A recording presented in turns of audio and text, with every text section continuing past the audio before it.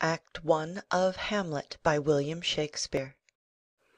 Cast of Characters. Bernardo, read by Ernst Patinama. Francisco. Cornelius. Gentleman. Another gentleman. And Danes. Osric, read by Martin Geeson. Horatio, read by Robert Hoffman. Marcellus, read by Christine G. Claudius. Second Clown, read by Elizabeth Klatt. Voltimand, read by David Lawrence. Laertes, read by Nathaniel W.C. Higgins.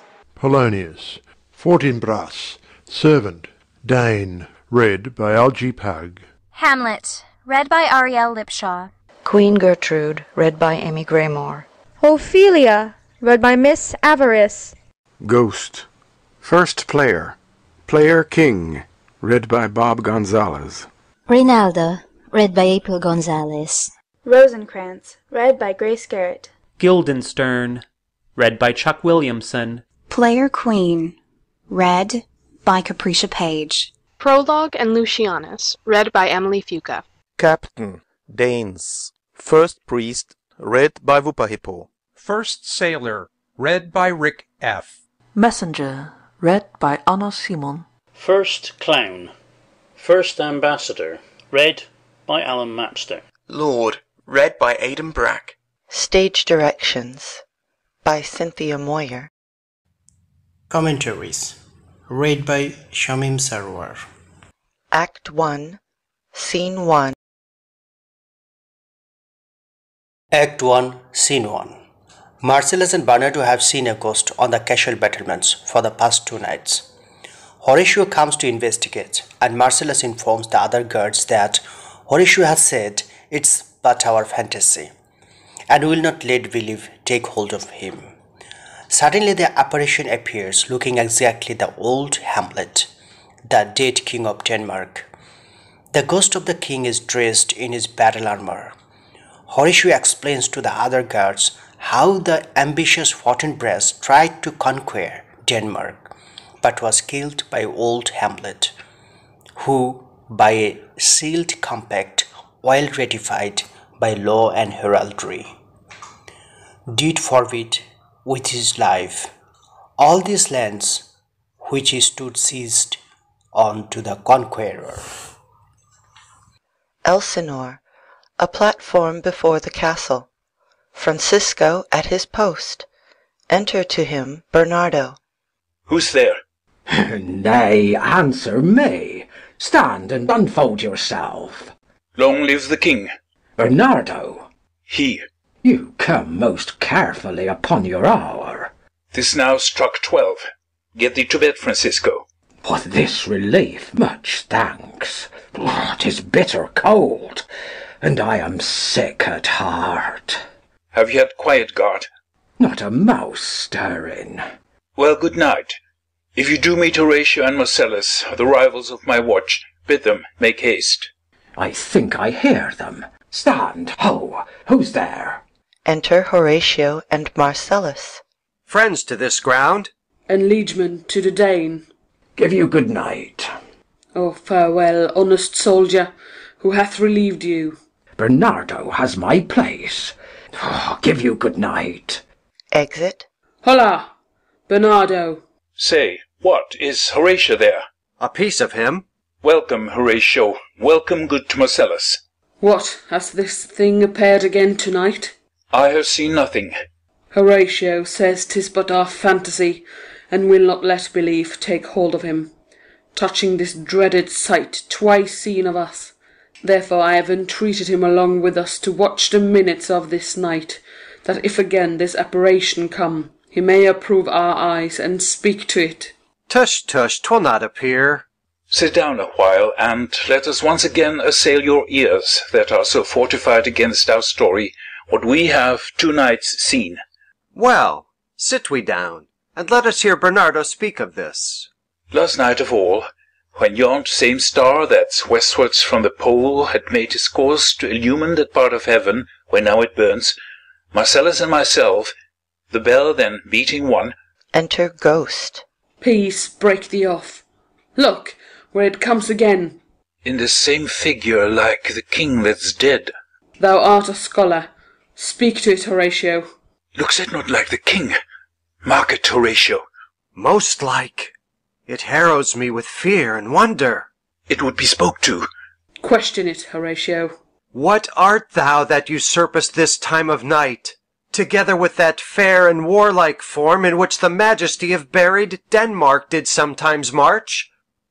By heaven, I charge thee, speak! It is offended. See, it stalks away. Stay! Speak! Speak! I charge thee, speak! Exit Ghost. 'Tis gone, and will not answer. How now, Horatio? You tremble and look pale. Is not this something more than fantasy? What think you on't? Before my God, I might not this believe without the sensible and true avouch of mine own eyes. Is it not like the king? As thou art to thyself. Such was the very armour he had on when he the ambitious Norway combated. So frowned he once when, in an angry parle, he smote the sledded Polacs on the ice. 'Tis strange. Thus twice before, and jump at this dead hour, with martial stalk hath he gone by our watch. In what particular thought to work I know not, but in the gross and scope of my opinion, this bodes some strange eruption to our state.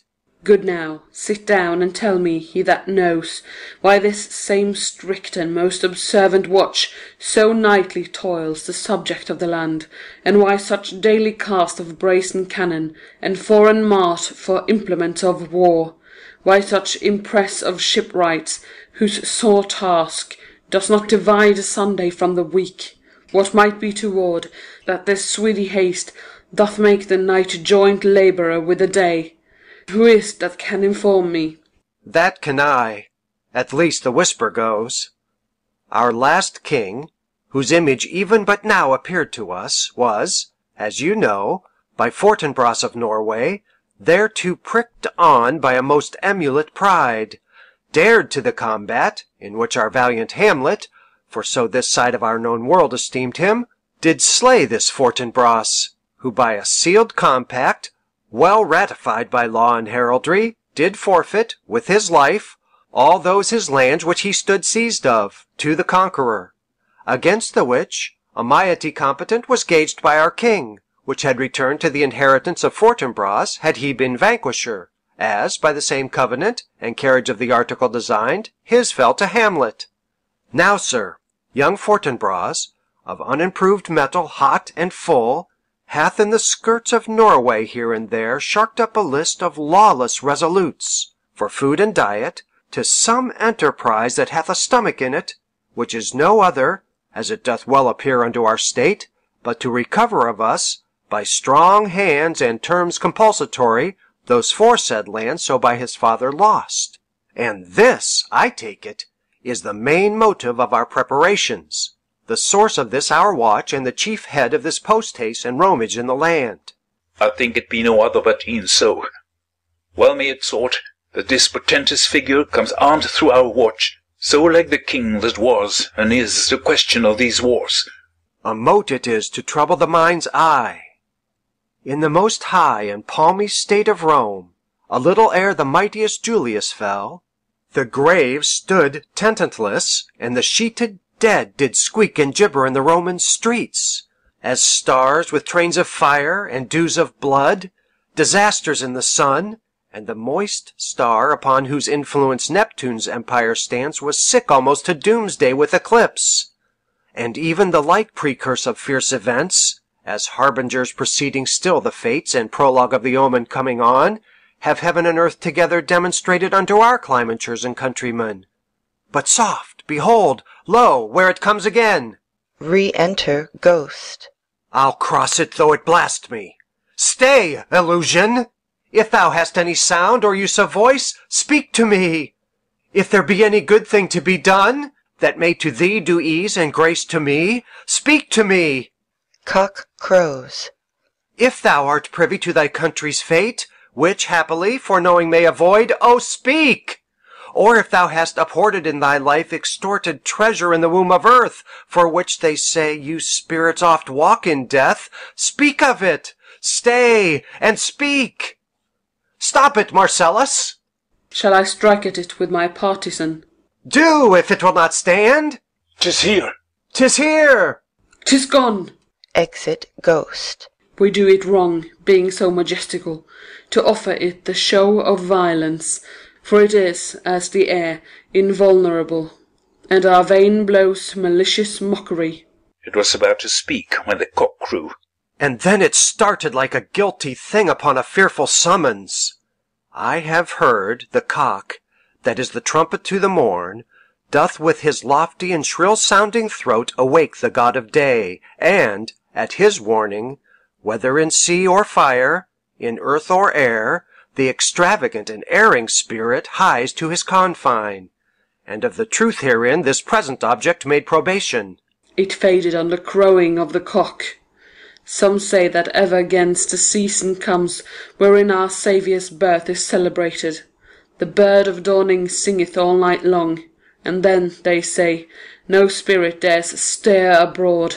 The nights are wholesome, then no planet strike, no fairy takes, nor witch hath powers to charm, so hallowed and so gracious is the time. So have I heard, and do in part believe it. But, look, the morn, in russet mantle clad, walks o'er the dew of yon high eastward hill. Break we our watch up, and by my advice, let us impart what we have seen tonight unto young Hamlet, for, upon my life, this spirit, dumb to us, will speak to him. Do you consent we shall acquaint him with it, as needful in our loves, fitting our duty? Let's do it, I pray, and I this morning know where we shall find him most conveniently. Exeunt. End of Scene 1. Act 1, Scene 2. King Claudius addresses the court and talks about the sad death of his brother, Old Hamlet. He then toasts his marriage to his brother's wife, Gertrude, saying with mirth in funeral and with dirge in marriage. In equal scale, weighing delight and dole, he has taken to wife his sometime sister.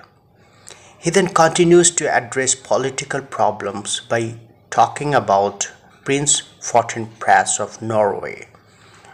Claudius gives Laertes permission to return to his studies in France, having celebrated the coronation of the new king and queen. Gertrude and Claudius then speak to Hamlet and urge him to stop grieving over his father. Claudius says to persevere in obstinate condolement is a course of impious stubbornness. 'Tis unmanly grief. Hamlet is appalled by his mother's marriage to his uncle and privately says, "O most wicked speed to post with such dexterity to incestuous sheets." His good friend Horatio interrupts him to report that he has seen the ghost of his father. Scene 2. A room of state in the castle. Enter King Claudius, Queen Gertrude, Hamlet, Polonius, Laertes, Voltimand, Cornelius, lords and attendants. Though yet of Hamlet our dear brother's death the memory be green, and that it us befitted to bear our hearts in grief, and our whole kingdom to be contracted in one brow of woe, yet so far hath discretion fought with nature, that we with wisest sorrow think on him, together with remembrance of ourselves. Therefore our sometime sister, now our queen, the imperial jointress to this warlike state, have we, as 'twere, with a defeated joy, with an auspicious and a dropping eye, with mirth in funeral and with dirge in marriage, in equal scale weighing delight and dole, taken to wife. Nor have we herein barred your better wisdoms, which have freely gone with this affair along. For all, our thanks. Now follows that you know, young Fortinbras, holding a weak supposal of our worth, or thinking by our late dear brother's death our state to be disjoint and out of frame, colleagued with the dream of his advantage, he hath not failed to pester us with message, importing the surrender of those lands lost by his father, with all bonds of law to our most valiant brother. So much for him. Now for ourself, and for this time of meeting. Thus much the business is. We have here writ to Norway, uncle of young Fortinbras, who, impotent and bedrid, scarcely hears of this his nephew's purpose, to suppress his further gait herein, in that the levies, the lists, and full proportions are all made out of his subject. And we here dispatch you, good Cornelius, and you, Voltimand, forbearers of this greeting to old Norway, giving to you no further personal power to business with the king, more than the scope of these delated articles allow. Farewell, and let your haste commend your duty. In that and all things we will show our duty. We doubted nothing. Heartily farewell. Exeunt Voltimand and Cornelius. And now, Laertes, what's the news with you? You told us of some suit. What is't, Laertes? You cannot speak of reason to the Dane and loose your voice.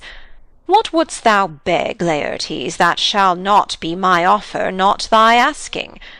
The head is not more native to the heart, the hand more instrumental to the mouth, than is the throne of Denmark to thy father. What wouldst thou have, Laertes? My dread lord, your leave and favour to return to France.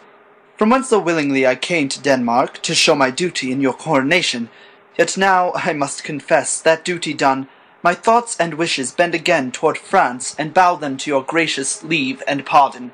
Have you your father's leave? What says Polonius? He hath, my lord, wrung from me my slow leave by laboursome petition, and at last, upon his will I sealed my hard consent. I do beseech you, give him leave to go. Take thy fair hour, Laertes. Time be thine, and thy best graces spend it at thy will. But now, my cousin Hamlet, and my son. Aside. A little more than kin and less than kind. How is it that the clouds still hang on you? Not so, my lord, I am too much i' the sun. Good Hamlet, cast thy nighted colour off, and let thine eye look like a friend on Denmark. Do not for ever with thy veiled lids seek for thy noble father in the dust. Thou knowest 'tis common, all that lives must die, passing through nature to eternity. Ay, madam, it is common. If it be, why seems it so particular with thee? Seems, madam, nay, it is. I know not seems. 'Tis not alone my inky cloak, good mother, nor customary suits of solemn black, nor windy suspiration of forced breath, no, nor the fruitful river in the eye, nor the dejected behaviour of the visage, together with all forms, moods, shapes of grief that can denote me truly. These indeed seem, for they are actions that a man might play. But I have that within which passeth show, these but the trappings and the suits of woe. 'Tis sweet and commendable in your nature, Hamlet, to give these mourning duties to your father. But you must know your father lost a father. That father lost his. And the survivor bound in filial obligation for some term to do obsequious sorrow. But to persever in obstinate condolement is a course of impious stubbornness. 'Tis unmanly grief. It shows a will most incorrect to heaven, a heart unfortified, a mind impatient, an understanding simple and unschooled. For what we know must be and is as common as any the most vulgar thing to sense, why should we in our peevish opposition take it to heart? Fie! 'Tis a fault to heaven, a fault against the dead, a fault to nature, to reason most absurd, whose common theme is death of fathers, and who still hath cried from the first course till he that died to-day, this must be so. We pray you, throw to earth this unprevailing woe, and think of us as of a father.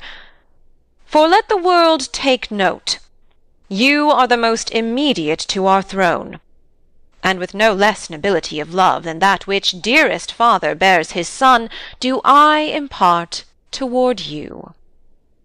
For your intent in going back to school in Wittenberg, it is most retrograde to our desire, and we beseech you, bend you to remain here in the cheer and comfort of our eye, our chiefest courtier, cousin, and our son. Let not thy mother lose her prayers, Hamlet. I pray thee, stay with us. Go not to Wittenberg. I shall in all my best obey you, madam. Why, 'tis a loving and a fair reply. Be as ourself in Denmark. Madam, come. This gentle and unforced accord of Hamlet sits smiling to my heart, in grace whereof no jocund health that Denmark drinks to-day, but the great cannon to the clouds shall tell, and the kings rouse the heavens all breat again, respeaking earthly thunder. Come, away. Exeunt all but Hamlet. Oh, that this too solid flesh would melt, thaw, and resolve itself into a dew! Or that the everlasting had not fixed his cannon 'gainst self-slaughter. Oh, God! God! How weary, stale, flat, and unprofitable seem to me all the uses of this world! Fie on't, fie! 'Tis an unweeded garden that grows to seed. Things rank and gross in nature possess it merely. That it should come to this, but 2 months dead, nay, not so much, not 2. So excellent a king, that was to this Hyperion to a satyr. So loving to my mother, that he might not beteem the winds of heaven visit her face too roughly. Heaven and earth, must I remember? Why, she would hang on him, as if increase of appetite had grown by what it fed on, and yet within a month. Let me not think on't. Frailty, thy name is woman. A little month, or ere those shoes were old with which she followed my poor father's body, like Niobe all tears. Why, she, even she, O God, a beast that wants discourse of reason would have mourned longer. Married, with my uncle, my father's brother, but no more like my father than I to Hercules. Within a month, ere yet the salt of most unrighteous tears had left the flushing in her galled eyes, she married. O most wicked speed, to post with such dexterity to incestuous sheets! It is not, nor it cannot come to good. But break my heart, for I must hold my tongue. Enter Horatio, Marcellus, and Bernardo. Hail to your lordship. I'm glad to see you well. Horatio! Or I do forget myself. The same, my lord, and your poor servant ever. Sir, my good friend, I'll change that name with you. And what make you from Wittenberg, Horatio? Marcellus? My good lord. I am very glad to see you. Good even, sir. But what in faith make you from Wittenberg? A truant disposition, good my lord. I would not hear your enemies say so, nor shall you do mine ear that violence to make it truster of your own report against yourself. I know you are no truant. But what is your affair in Elsinore? We'll teach you to drink deep ere you depart. My lord, I came to see your father's funeral. I pray thee, do not mock me, fellow student. I think it was to see my mother's wedding. Indeed, my lord, it followed hard upon. Thrift, Horatio. The funeral baked meats did coldly furnish forth the marriage tables. Would I had met my dearest foe in heaven, or ever I had seen that day, Horatio. My father. Methinks I see my father. Where, my lord?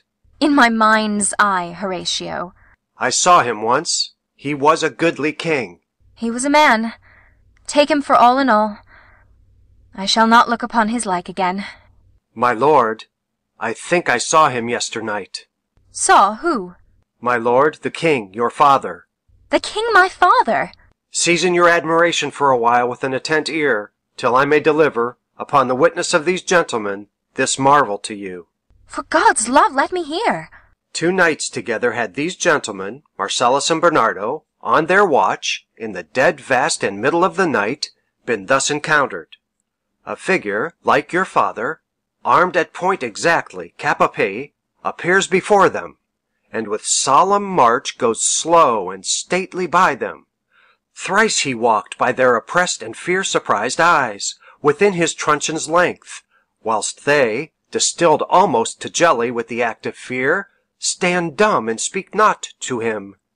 This to me in dreadful secrecy impart they did, and I with them the 3rd night kept the watch, where, as they had delivered, both in time, form of the thing, each word made true and good.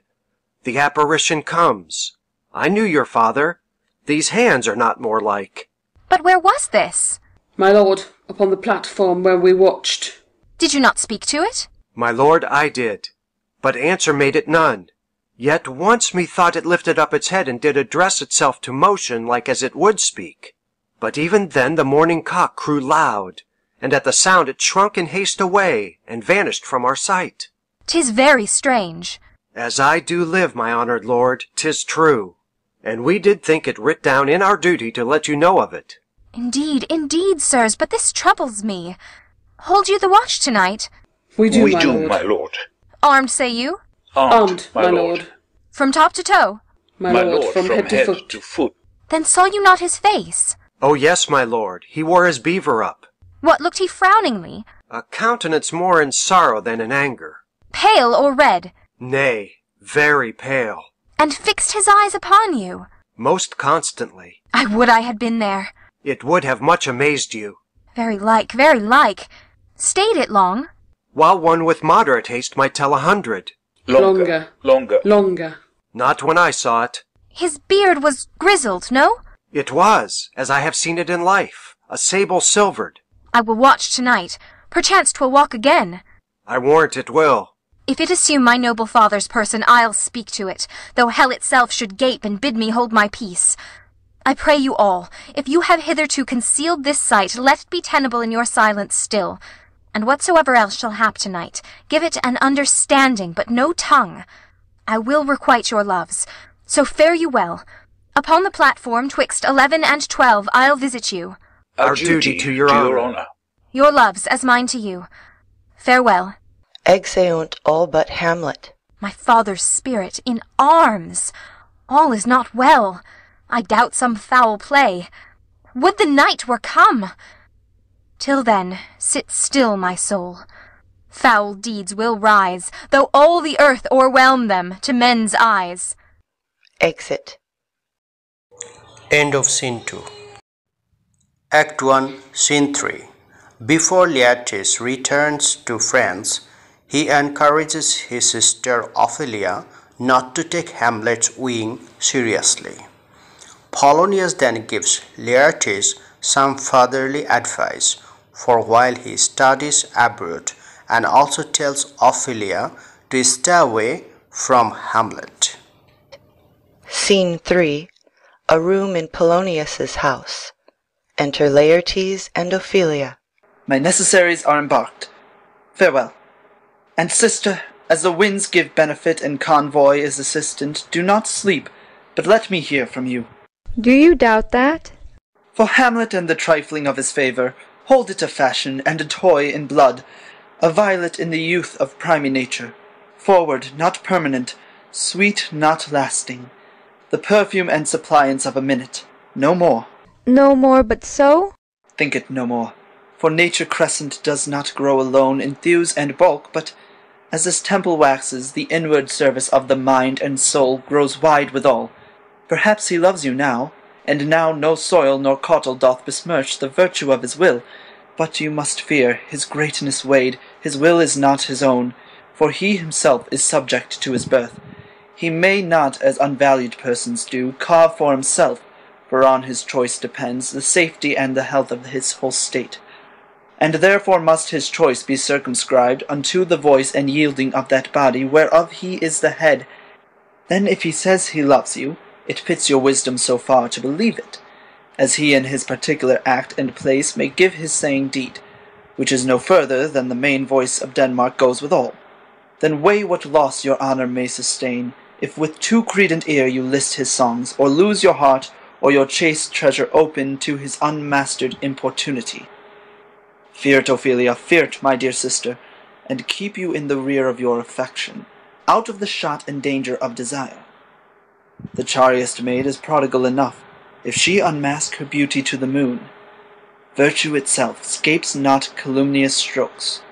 The canker galls the infants of the spring, too oft before their buttons be disclosed, and in the morn and liquid dew of youth, contagious blasphements are most imminent. Be wary then, best safety lies in fear. Youth to itself rebels, though none else near. I shall the effect of this good lesson keep, as watchman to my heart. But, good my brother, do not, as some ungracious pastors do, show me the steep and thorny way to heaven, whiles, like a puffed and reckless libertine, himself the primrose path of dalliance treads, and recks not his own reed. Oh, fear me not. I stay too long. But here, my father comes. Enter Polonius. A double blessing is a double grace. Occasion smiles upon a second leave. Yet here, Laertes. Aboard, aboard, for shame. The wind sits in the shoulder of your sail, and you are stayed for. There, my blessing with thee. And these few precepts in thy memory see thou character. Give thy thoughts no tongue, nor any unproportioned thought his act. Be thou familiar, but by no means vulgar. Those friends thou hast, and their adoption tried, grapple them to thy soul with hoops of steel, but do not dull thy palm with entertainment of each new-hatched unfledged comrade. Beware of entrance to a quarrel, but being in, bet that the opposed may beware of thee. Give every man thy ear, but few thy voice. Take each man's censure, but reserve thy judgment. Costly thy habit as thy purse can buy, but not expressed in fancy, rich, not gaudy, for the apparel oft proclaims the man. And they in France of the best rank and station are of a most select and generous chief in that. Neither a borrower nor a lender be, for loan oft loses both itself and friend, and borrowing dulls the edge of husbandry. This above all, to thine own self be true, and it must follow, as the night the day, thou canst not then be false to any man. Farewell, my blessing season this in thee. Most humbly do I take my leave, my lord. The time invites you. Go, your servants tend. Farewell, Ophelia, and remember well what I have said to you. 'Tis in my memory locked, and you yourself shall keep the key of it. Farewell. Exit. What is't, Ophelia, he hath said to you? So please you, something touching the Lord Hamlet. Marry, well bethought. 'Tis told me he hath very oft of late given private time to you, and you yourself have of your audience been most free and bounteous. If it be so, as so 'tis put on me, and that, in way of caution, I must tell you, you do not understand yourself so clearly as it behoves my daughter and your honour. What is between you? Give me up the truth. He hath, my lord, of late made many tenders of his affection to me. Affection! Pooh! You speak like a green girl, unsifted in such perilous circumstance. Do you believe his tenders, as you call them? I do not know, my lord, what I should think. Marry, I'll teach you. Think yourself a baby, that you obtain these tenders for true pay, which are not sterling. Tender yourself more dearly, or, not to crack the wind of the poor phrase, running it thus, you'll tender me a fool. My lord, he hath importuned me with love in honourable fashion. Ay, fashion you may call it. Go to, go to. and hath given countenance to his speech, my lord, with almost all the holy vows of heaven.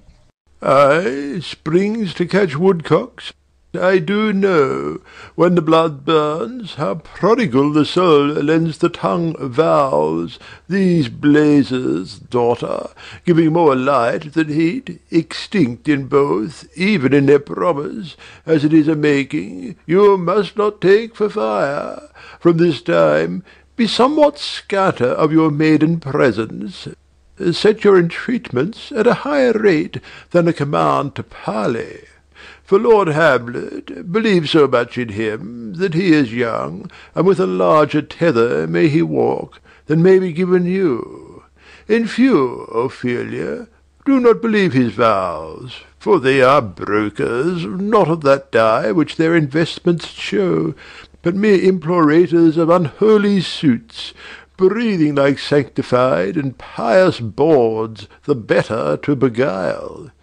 This is for all. I would not, in plain terms, from this time forth, have you so slander any moment leisure as to give words or talk with the Lord Hamlet. Look to it, I charge you. Come your ways. I shall obey, my lord. Exeunt. End of Scene 3. Act 1, Scene 4. Hamlet meets Horatio at night to try and see the ghost for himself. The apparition appears, and Hamlet says, "Angels and ministers of grace defend us, be thou a spirit of health or goblin tempt." The ghost beckons Hamlet to follow him. Scene 4. The platform. Enter Hamlet, Horatio, and Marcellus. The air bites shrewdly. It is very cold. It is a nipping and eager air. What hour now? I think it lacks 12. No, it is struck. Indeed, I heard it not. Then it draws near the season wherein the spirit held his wont to walk. A flourish of trumpets, and ordnance shot off within. What does this mean, my lord? The king doth wake tonight and takes his rouse, keeps wassail and the swaggering upspring reels. And as he drains his draughts of Rhenish down, the kettle drum and trumpet thus bray out the triumph of his pledge. Is it a custom? Ay, marry, is't. But to my mind, though I am native here and to the manner born, it is a custom more honoured in the breach than the observance. This heavy-headed revel east and west makes us traduced and taxed of other nations. They cleep us drunkards, and with swinish phrase soil our addition. And indeed it takes from our achievements, though performed at height, the pith and marrow of our attribute.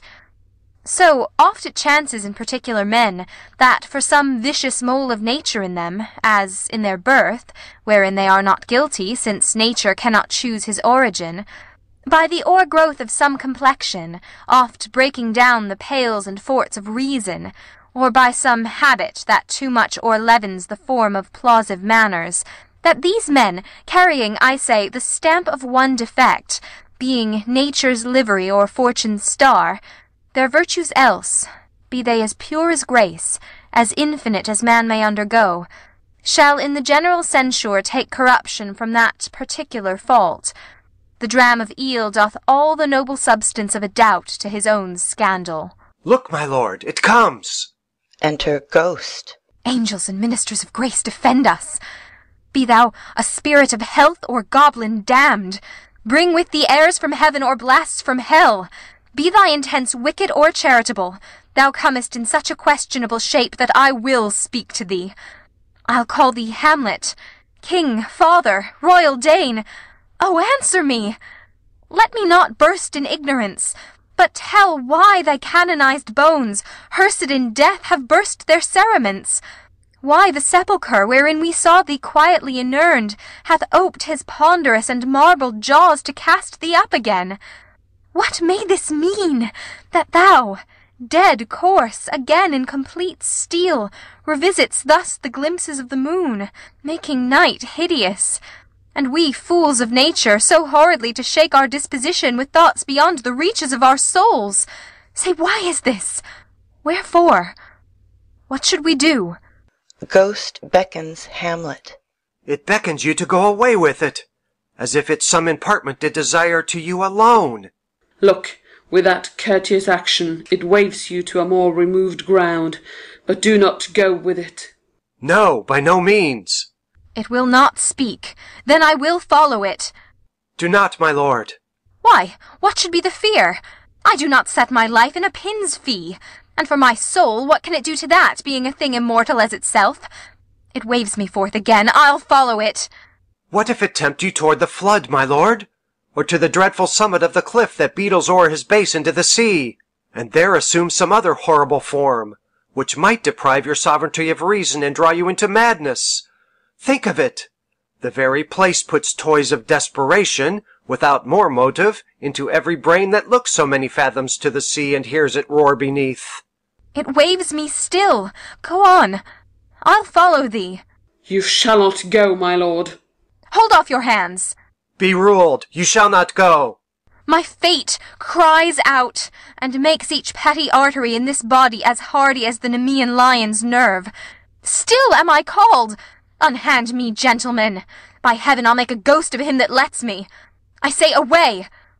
Go on. I'll follow thee. Exeunt Ghost and Hamlet. He waxes desperate with imagination. Let's follow. 'Tis not fit thus to obey him. Have after. To what issue will this come? Something is rotten in the state of Denmark. Heaven will direct it. Nay, let's follow him. Exeunt. End of Scene 4. Act 1, Scene 5. The ghost tells Hamlet how he was murdered by his brother, Claudius. He reveals that Claudius poured poison in his ear while he was asleep and managed to seduce Gertrude. He instructs Hamlet to revenge his foul and most unnatural murder. The ghost disappears, and when Hamlet tells Horatio and Marcellus what has happened, he begs them not to tell anyone. The ghost reappears and forces them to swear. The two men immediately give their word. Scene 5. Another part of the platform. Enter Ghost and Hamlet. Where wilt thou lead me? Speak, I'll go no further. Mark me. I will. My hour is almost come, when I to sulphurous and tormenting flames must render up myself. Alas, poor ghost! Pity me not, but lend thy serious hearing to what I shall unfold. Speak, I am bound to hear. So art thou to revenge when thou shalt hear. What? I am thy father's spirit, doomed for a certain term to walk the night, and for the day confined to fast in fires, till the foul crimes done in my days of nature are burnt and purged away. But that I am forbid to tell the secrets of my prison house, I could a tale unfold, whose lightest word would harrow up thy soul, freeze thy young blood, make thy two eyes like stars start from their spheres, thy knotted and combined locks to part, and each particular hair to stand on end like quills upon the fretful porpentine. But this eternal blazon must not be to ears of flesh and blood. List, list, oh, list, if thou didst ever thy dear father love. Oh, God! Revenge his foul and most unnatural murder. Murder? Murder most foul, as in the best it is, but this most foul, strange, and unnatural. Haste me to know it, that I, with wings as swift as meditation or the thoughts of love, may sweep to my revenge. I find thee apt, And duller shouldst thou be than the fat weed that roots itself in ease on Lethe wharf, wouldst thou not stir in this. Now, Hamlet, hear. 'Tis given out that sleeping in my orchard a serpent stung me. So the whole ear of Denmark is by a forged process of my death rankly abused. But know, thou noble youth, the serpent that did sting thy father's life now wears his crown. Oh, my prophetic soul, my uncle! Ay, that incestuous, that adulterate beast, with witchcraft of his wit, with traitorous gifts. O wicked wit and gifts, that have the power so to seduce one to his shameful lust, the will of my most seeming virtuous queen. O Hamlet, what a falling off was there from me, whose love was of that dignity that it went hand in hand even with the vow I made to her in marriage, and to decline upon a wretch whose natural gifts were poor to those of mine. But virtue, as it never will be moved, though lewdness court it in a shape of heaven, so lust, though to a radiant angel linked, will sate itself in a celestial bed, and prey on garbage.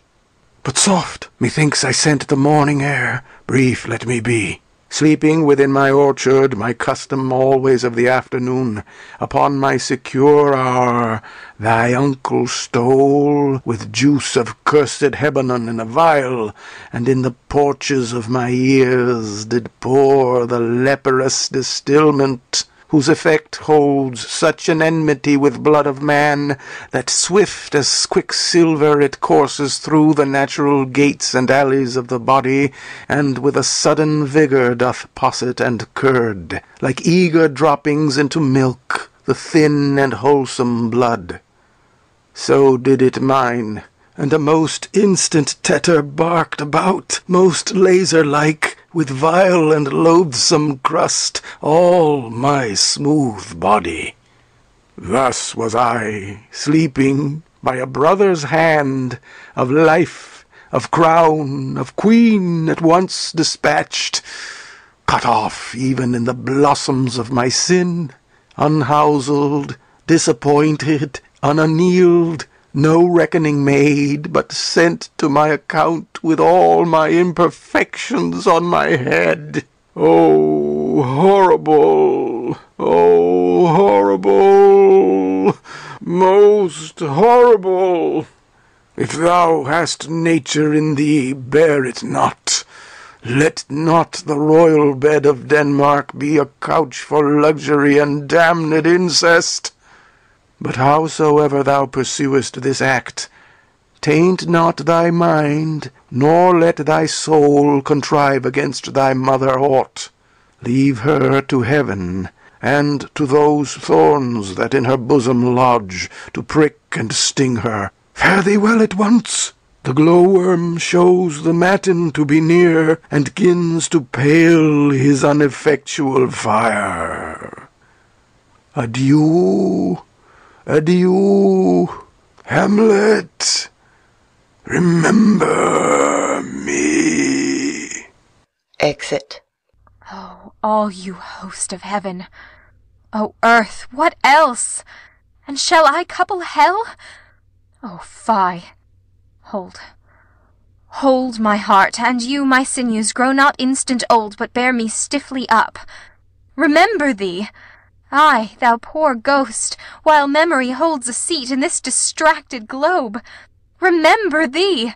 Yea, from the table of my memory I'll wipe away all trivial fond records, all saws of books, all forms, all pressures past, that youth and observation copied there, and thy commandment all alone shall live within the book and volume of my brain, unmixed with baser matter.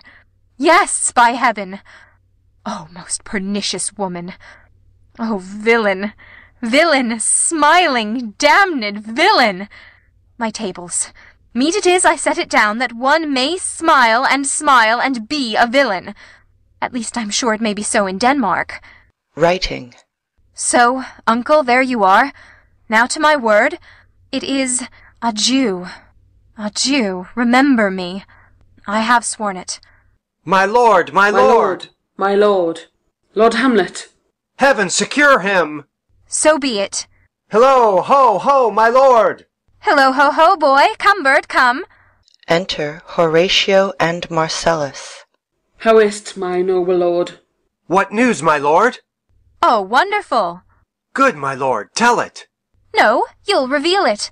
Not I, my lord, by heaven. Nor I, my lord. How say you then? Would heart of man once think it? But you'll be secret. Aye, by heaven, my lord. There's ne'er a villain dwelling in all Denmark, but he's an errant knave. There needs no ghost, my lord, come from the grave to tell us this. Why, right. You heard the right. And so, without more circumstance at all, I hold it fit that we shake hands and part. You, as your business and desire shall point you, for every man hath business and desire, such as it is, and for mine own poor part, look you, I'll go pray. These are but wild and whirling words, my lord. I'm sorry they offend you heartily. Yes, faith, heartily. There's no offence, my lord. Yes, by St. Patrick, but there is, Horatio, and much offence, too. Touching this vision here, it is an honest ghost, that let me tell you, for your desire to know what is between us, or master it as you may. And now, good friends, as you are friends, scholars, and soldiers, give me one poor request. What is it, my lord? We will. Never make known what you have seen tonight.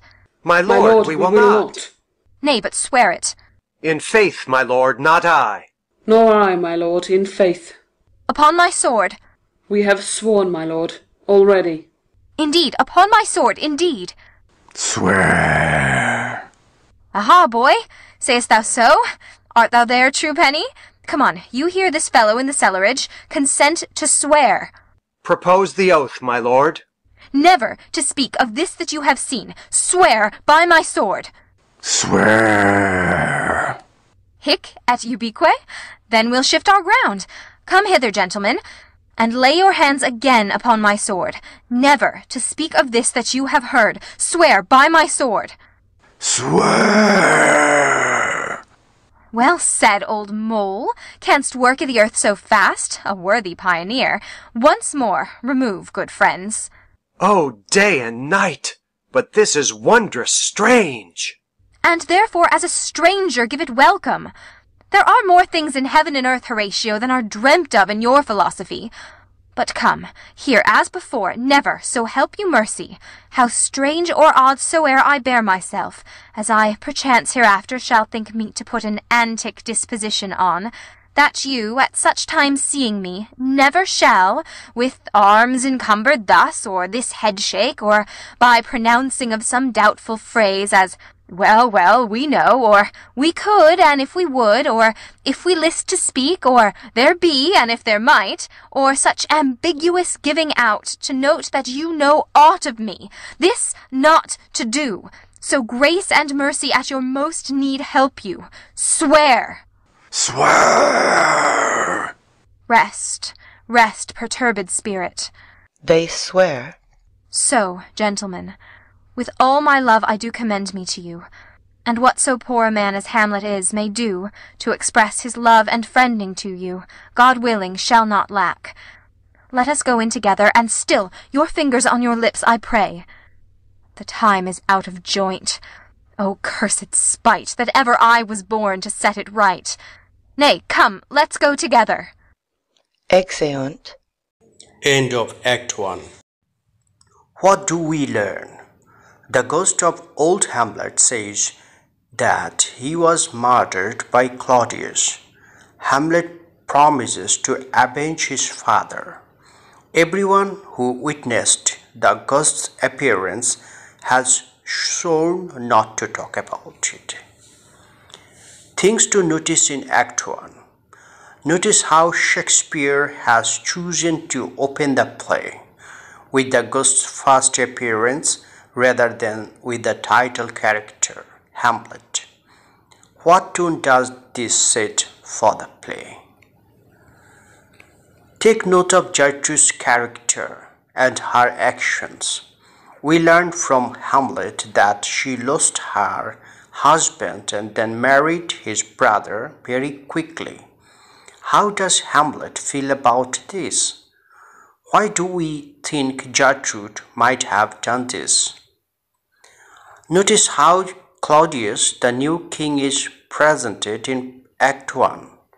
Does he display any suspicious behavior? How does he respond to Hamlet's grief, and is this the reaction you would expect?